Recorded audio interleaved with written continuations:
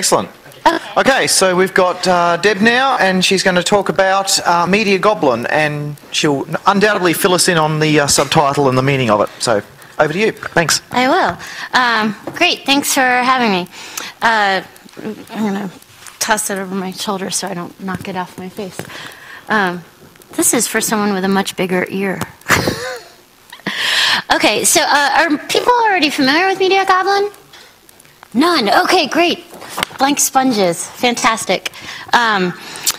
Oops, sorry. I'm really trying to keep that on my face. So MediaGoblin is a decentralized hosting service for artists. It's multimedia. It's different from stuff like SoundCloud or YouTube or Flickr or SlideShare or any of those things, because instead of being organized by the media type, it's organized around the person who's presenting stuff. I know that most artists, like, they don't only produce stuff in one medium. They tend to have, like, oh, I have some writings over here and I have photos, you know, so if you're patients and things like that. And so we wanted to have something that was organized around the creator instead of having siloed, go to one place for you and one place for your sounds, and, you know, because that seems sort of artificial. The other thing that we worked really hard on is it's, of course, all free software, and it's customizable. And when I say decentralized, it's organized so that you could run a small server. And I'll talk a little bit more about that. But what you would host there, our first media type was ASCII art, because we're nerds. And also it's lightweight, so we could solve the storage problem after solving the hosting problems. But it now also supports sound and video. Probably folks have seen the Big Buck Bunny from the Blender Foundation stuff.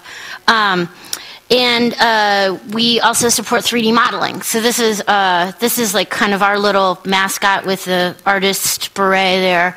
And folks can share their 3D models and then use the files to print them out or tweak them if it's, you know, if the model itself is licensed in a way that's shareable.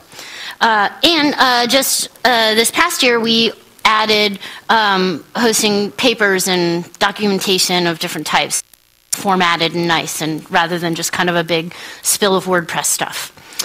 And you might have noticed, like, so the ones that I showed you so far are kind of the dark gray with white text, but because it's customizable, you can build your own. This is one of the themes that one of our current users and contributors put up, which he calls Sandy 70s. So he picked kind of this like spacey 70s font and then made it like a nice bright, but not, you know, stark white kind of background. So, and there are other themes, like on other instances. So if you wanted to have it look a certain way for your work, you could customize it or maybe pick another theme that someone else has got. The other thing, like I said, decentralized. So when you use YouTube, it's all in one umbrella. It's just one huge entity that owns and lets you host all of your things. And it's the same with Flickr, it's the same with SoundCloud. The goal for MediaGoblin is for lots of small nodes to talk to each other. It turns out that hosting a lot of different media types is an easier problem to solve than having a lot of small nodes talk to each other. So we're still working on the small nodes talking to each other. A little bit more about us. It's a GNU project, so we're one of the only GNU projects that is not something that goes into a distribution.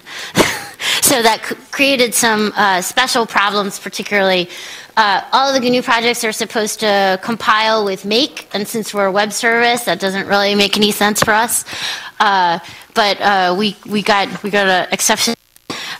Also, one of the few projects in the world. So are people familiar with the AGPL? It's like the GPL, but for the web. So a lot of companies that use free software have that free software on their own server, so they don't share back their changes. But with AGPL code, it's shared to anyone who comes to your website. So, so we chose this kind of free software license for the web because we want other people to use it, and we want other people to improve it and share it, and, you know, give us their comments. This is really, I'm sorry. Can you guys hear me mostly when it's not on my face? Okay.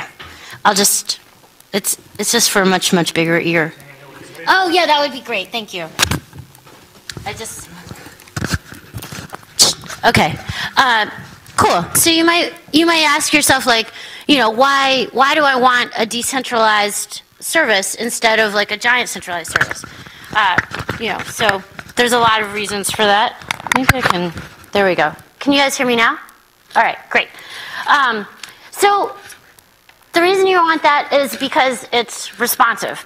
And when I say responsive, has anyone ever tried to like get YouTube or Flickr to do something for them? How'd that work out? Yeah, right, yeah. Because they don't really care. But so when I say responsive, it's one, we're just a bunch of folks. So you can always come into the MediaGoblin channel and be like, hey, why can I only upload like 20 photos at a time? Like my camera holds 200. Can I do that? And we were like, oh yeah, great. Yeah, maybe we can do that. So we're very responsive, but not when the NSA calls, which is kind of a little different. And if you're hosting your own MediaGoblin instance, then it's up to you to decide what you want to tell the NSA, or what's the equivalent in New Zealand? Yeah, okay. So instead of calling like one, you know, massive service to say like, we don't like this, you know, content, or we would like to have all the content, and calling like just, you know, like 10 different companies, like call up YouTube, call up Flickr, call up Gmail, and be like, we'd like all the content, and, you know, because we're the NSA.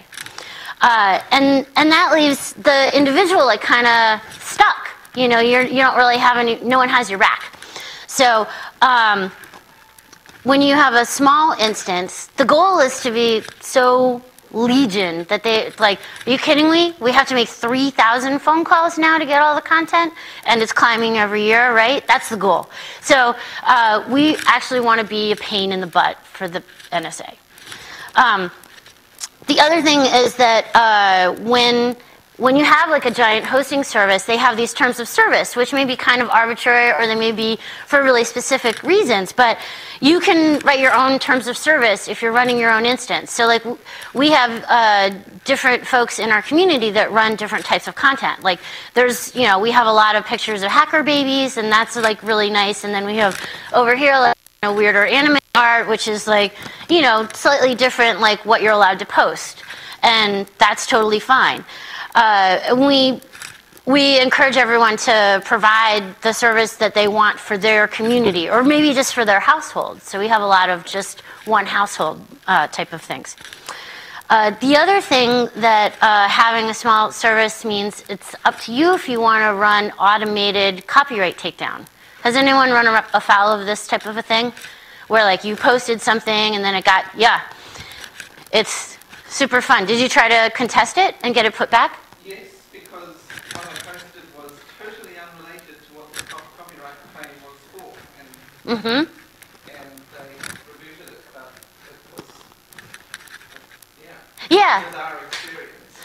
It is, because what the large content providers have is they run a script, and if they hit any words, like if you're like, this was a Mickey Mouse operation, like zzz, Disney are just like, take that down until we get a chance to look at it.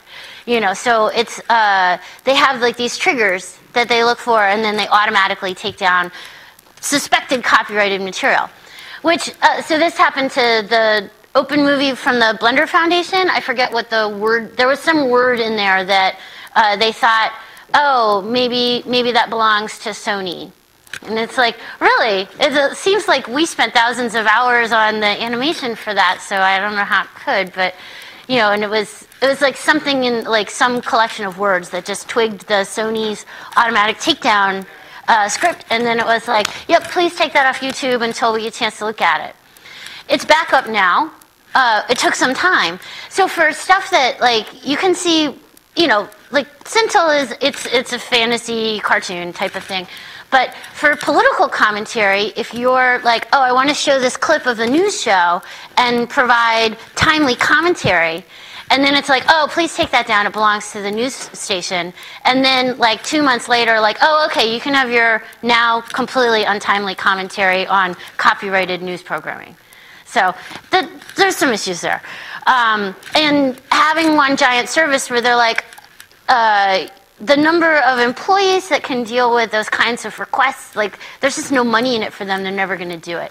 I don't know if people know, there's like it's not Moore's Law, but it's something else about like the number of users to the number of employees at any given software service that you might use has gone like, you know, where it's like 10 million users to like 3 employees, and it used to be like 100 users to 2 employees. And so the ability to respond when you're running a giant cloud service like this is just like, it's just not going to happen, which is why we think that the way to go forward is smaller stuff.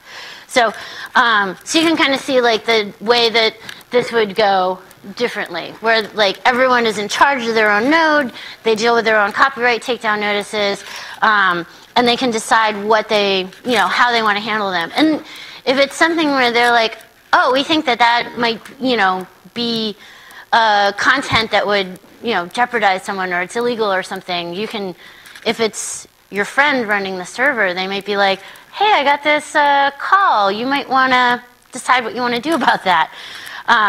So that's kind of what we want to provide, is a more democratic web. Just so you kind of know who we are, we're free software activists. Chris Weber and I started working on this project. He's the technical lead, and I work on our outreach stuff. And Chris used to work at the Creative Commons and is very interested in providing services for artists to share, and, you know, free software tools that folks can use. I worked at the Free Software Foundation for a number of years. My background before that, like I have a degree in painting, I sing in bands, like all kinds of stuff. So we really want this to be not like a software just for software people, if that makes sense. So you can, there's a picture of us, not me, but other folks. We're also part of a W3C working group. That's the Tim Berners-Lee organization. So in addition to working on having you know, decentralization for our own stuff, we want to create a standard that a lot of different services can use. So we're working with the folks at Pump.io with the Identica stuff. I don't know, people using Identica or the PumpDog or something. It's like the free software microblog. And the folks at IndieWeb. And so this would be a standard that could be used by GNU Social, it could be used by Friendica, and some service that doesn't even exist yet. So we wanted to create a Python library that any sort of decentralized service could use to handle the federation part, which, as I mentioned, is the part that's more of a pain in the butt than hosting media.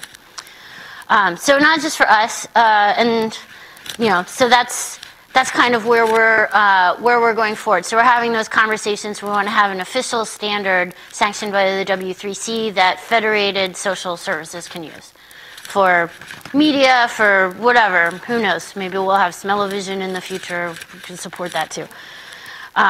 So we're working on trying to prevent the sad. It is not actually made of kittens. Although sometimes it seems that way. Just this is kind of the technical specs on it. So it's Python. It's an SQL database, and then Chris decided we should write our own Django-like framework from scratch. And then the PyO library, which is the one that will be usable by anybody. We chose SQL because it's kind of funny actually, because we had started with Mongo. We had like a lot of NoSQL fans in our community, but it turns out that the newer stuff is built for bigger servers, and it doesn't scale down gracefully, which is kind of a funny thing when most people talking about databases are looking for stuff to scale up. So hosting a lot of small nodes means it has to be able to scale down. So SQL it is. And it's pluginable. We've been very careful about making it such, that you can take one chunk of the code without like kind of pulling the whole thing up and be able to use those plugins in different ways. And we want people, if there's new media types that we haven't thought of, like probably not smell-o-vision. I think that's gone the way of the Jetpack, but it's, some new media type that might come up, we would be able to support that. So how can you guys help? I'm so glad you asked, right? You can always give us money. I do know this is the artist and musician track, so I don't really expect to get giant checks here, but not that we'll turn them down. But we're mostly funded. We've done 2 crowdfunding campaigns. We raised over $120,000 for that. Some grants, some weird ones for like governments that wanted us to build a way for them to serve like their pictures on their websites and things like that. I think it was the Icelandic government wanted that, which is cool. And some customization work where people have wanted, like, can you guys do a little bit more work on the subtitles for people who can't hear? So we've been pulling money in that way. If you know someone that would want to hire us for that stuff, let us know.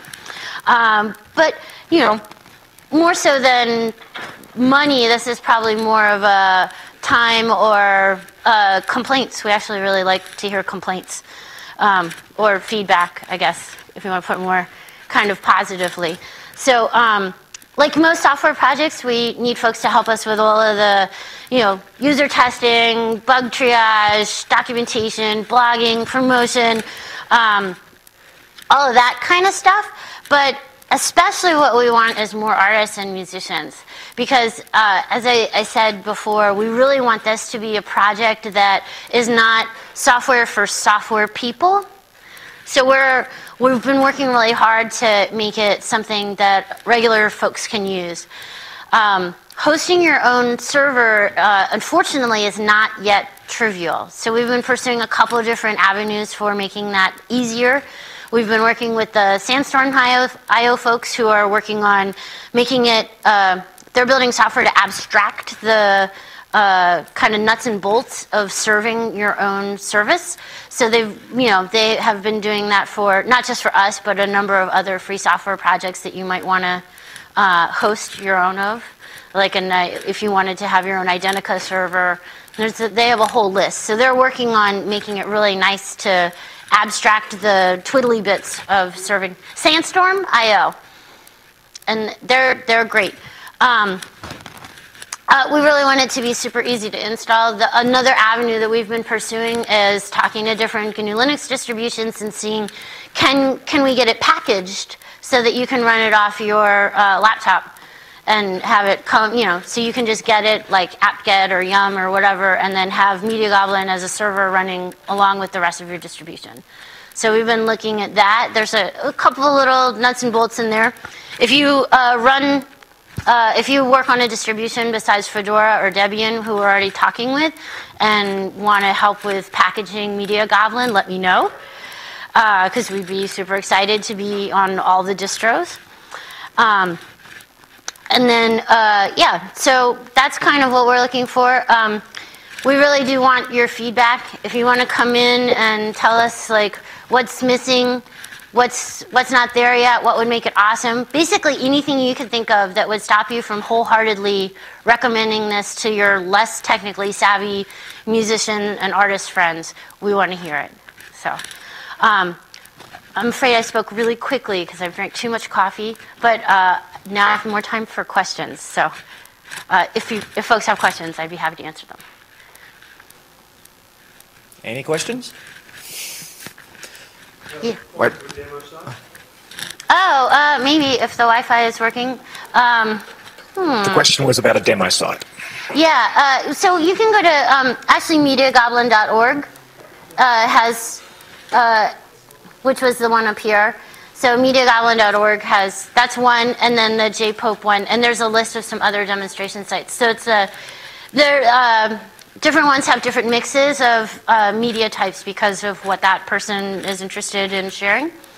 And some of them are because it's free software and customizable, some of them are different levels of shared to the public, because there's something between everyone and no one, unlike most web services. So, but yeah, if you go to MediaGoblin.org, you should find at least our main site, and then I think there's a list of some other ones too. And I brought stickers, but I don't have they're in my suitcase, which didn't arrive yet. But if you see me later this week, I would be happy to share some MediaGoblin stickers. Anyone else? Are you guys ready to test it or give me complaints, feedback? Yeah. Awesome. Okay, cool. Thanks so much. Of course, thanks, Deb.